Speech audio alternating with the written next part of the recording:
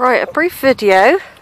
This is my last day at Milton Keynes near Newport Pagnell, where I come to visit to find Lockwoods. Haven't found any graves, but there were graves, but there's no visible stones now. I found that in Newport Pagnell. William Lockwood was also on the militia rolls. It was a garrison town, Newport Pagnell. Cromwell stayed there. It's got a long history with a castle and everything, and I've got all the details. I'm at a campsite called Gulliver's, Milton Keynes. I've driven all around Milton Keynes. I've been for some lovely walks as well in some of their parklands they've got all over the place. This is just one called Campbell's. They've got meadows and parks and lakes. Canals. I've been on the Grand Canal, which can take you from where I'm staying to the Newport Pagnell. It's brilliant for cycling. I should have had my bike here.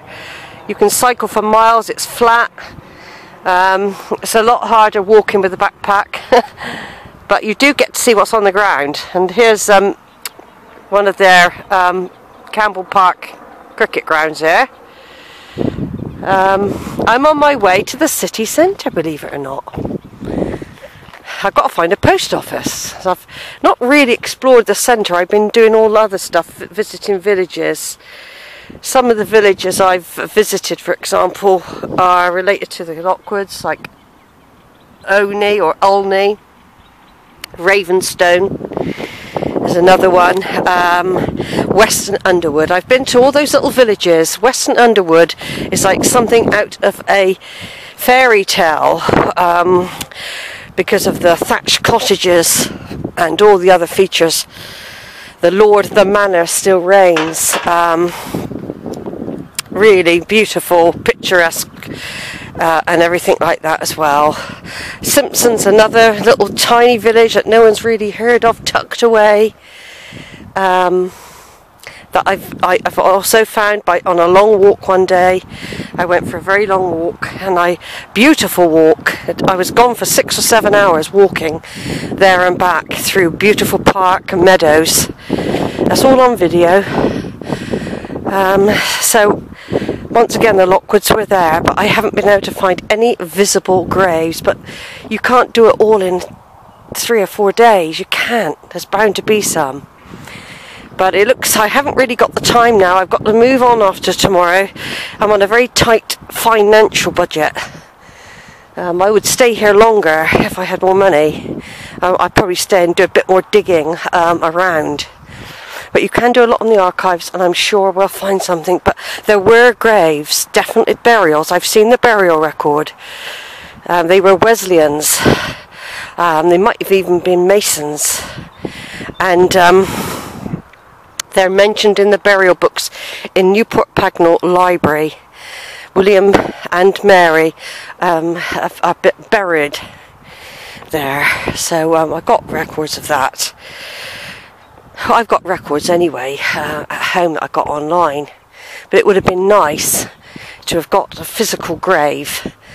I will get some. There'll be some in London. When I go up and do the Lockwoods that move to London, that'll be on my next thing. I should do a Lockwood visit to Poplar, an area, to find some. I will find some. I was hoping to find some old ones, but there were lots of graves around. They're just unreadable. Erosion and fungi, caloplaca, made them unreadable, to be quite honest. So anyway, this is my last day. I have had a bit of my usual problem with my stomach. It hasn't been very good. I had a fried breakfast on the motorway down from York, and I haven't been right since, so I reckon I suffered some sort of food poisoning for the last couple of days.